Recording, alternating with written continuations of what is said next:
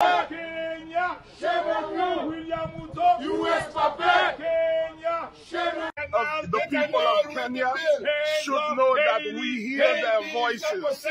We hear that they stand with the people of Haiti, the people of Senegal, of all of these countries, the Bahamas, Jamaica, who have puppet leaders just like we do, that are sellouts. You know, black people denounce the fact that, you know, the white folks, when they came to kidnap us, to bring us to slavery on this side of the world, that there were our brothers who sold us out. We said they came with their guns, so some of our people had no choice. But today, Kenya is willingly, without a gun to their head, selling out Haiti, that they are calling the First Republic. They're saying they are proud of Haiti, and at the same time they are selling out. We're telling Kenya and all of these black-faced countries participating in this sellout that selling your brother is not Pan-Africanism. Selling your brother is not Pan-Africanism. We want the whole world to understand that. The people of Haiti understand. The U.S. created a situation for us to cry uncle, for us to ask the arsonist to come and put out the fire. But many of us, we see clearly, and we're not having it.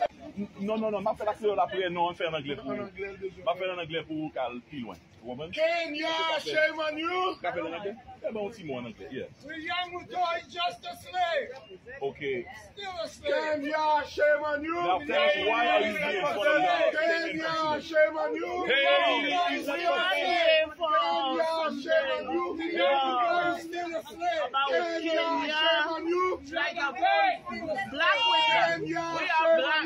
I don't know if money more than people. Is still a slave. They give Kenyan so much money to go kill our brothers and sisters in Haiti. We don't like that. Because before we have a troop go there, they leave a lot of young girls pregnant.